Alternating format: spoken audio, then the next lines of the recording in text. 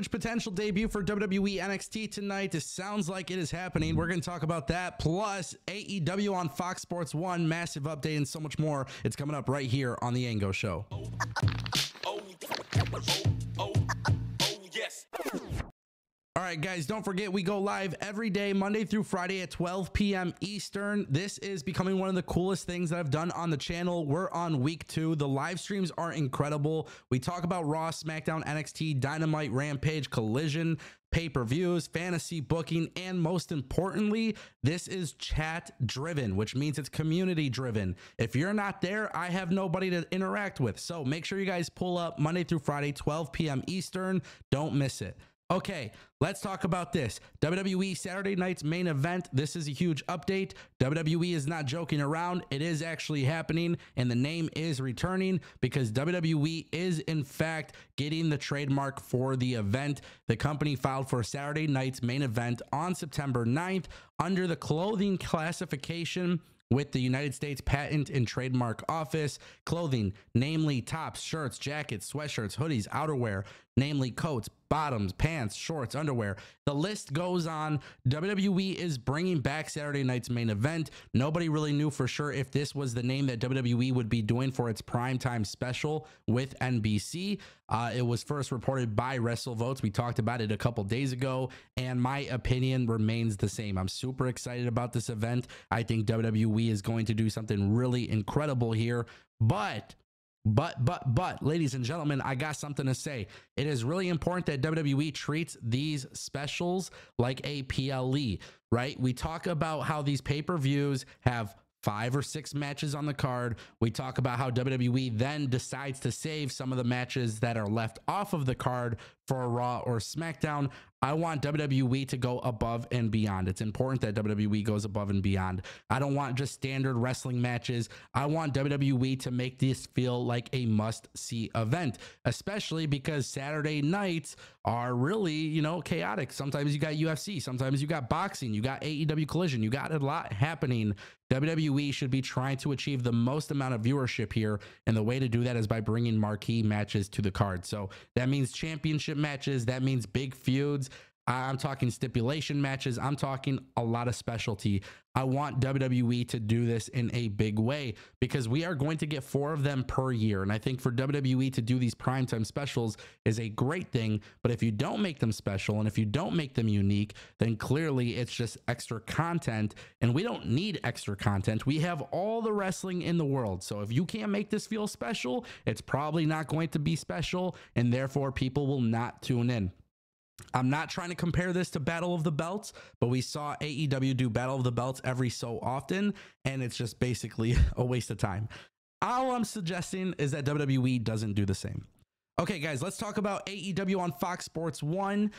For some reason, a lot of people on Twitter love stealing the graphic that I made for the... you know, they love stealing the graphic I made for AEW Shockwave. You guys saw it was on my thumbnail the other day. People are ripping the graphic. They're talking about it. They're making money off of it. Everybody's talking about AEW Shockwave. Now, apparently what is happening here is that Ibu from Wrestle Purist, he was talking about this on the Raw review, but essentially the rumor going around the AEW roster and people talking backstage is essentially that AEW Shockwave will be a 1-hour show on Fox Sports 1. Now, let's talk about this. Fox Sports 1, cool. It's not, you know, it's not primetime TV. It's not Channel 2, but this is still a great thing, right? This is a good thing for AEW. I am going to be so honest here. This might ruffle some feathers, but if Shockwave is a taped show and AEW gets rid of Rampage, I think that sucks. Okay, I think that sucks. I don't want to see another pre-taped show. That's basically just a name change for AEW. What are you going to do to make Shockwave feel different from Collision and Rampage and Dynamite? And I swear this is where people are going to get a little bit more upset with me, but this is where AEW has failed in the last 2 years. A lot of their shows are lacking its identity, and I feel like you can throw all the great matches that you want, but these shows don't have an identity, and I want Shockwave not to be special for the first 6 episodes like Collision was. I want it to be special for the entire time that they're on Fox. And the thing is, I'm so excited about them getting a TV deal with Fox But if this is just a replacement for Rampage, I feel like that is a step backwards and not a step forward. Obviously, I am judging this ahead of time, and so I'm going to be patient and I'm going to be a normal guy and say, listen, time will tell. But with the word going around that Rampage will probably not be around, this will probably take the Rampage time slot, and the idea that it's more than likely going to be taped, I think that is problematic. That's not a good sign. That doesn't mean it is bad, but obviously time will tell, and we'll see how everything goes.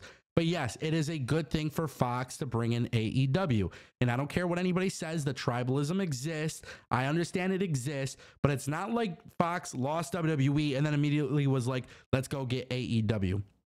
Fox and many other TV partners, they want pro wrestling.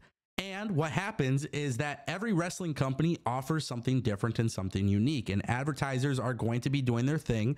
And we all know this is how it works. TV advertisers are obviously going to pay a lot less for AEW than they would for WWE.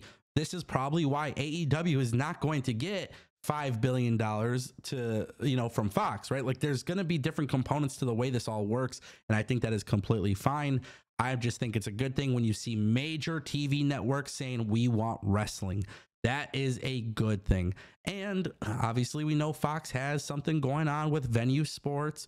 We know that they're pushing Tubi.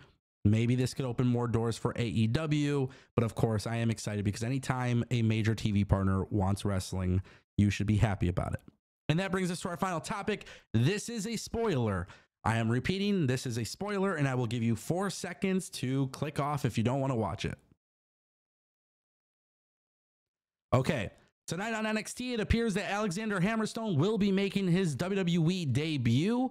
It sounds like WWE's got something cooking. Maybe you guys saw the NXT Anonymous video that surfaced on social media with Tony D'Angelo talking to a very big person. Obviously, we know Tony D'Angelo's in the middle of a feud with Obafemi. He needs somebody a little bit bigger to go up against him. Some people thought that this might be Omos. Some people were thinking this might be Moose. There is no confirmation that it is, in fact, Alexander Hammerstone. Maybe Alex Hammerstone could be doing something else, but the report is simple.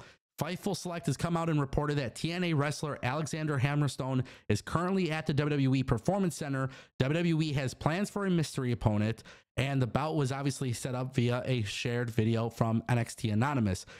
With that being said, they did not confirm 100% that it is Alex Hammerstone, but let's be very clear. It's probably Alex Hammerstone. But the reality is Alex Hammerstone is at the Performance Center. He's going to be utilized. This makes the most sense based on what WWE has teased. This is a great thing for WWE and TNA's partnership. Hammerstone was a beast in MLW. He's a beast in TNA. And him going head to head with Obafemi is absolutely awesome. This is the kind of stuff that you want to see from a partnership. Ladies and gentlemen, that is the Ango Show.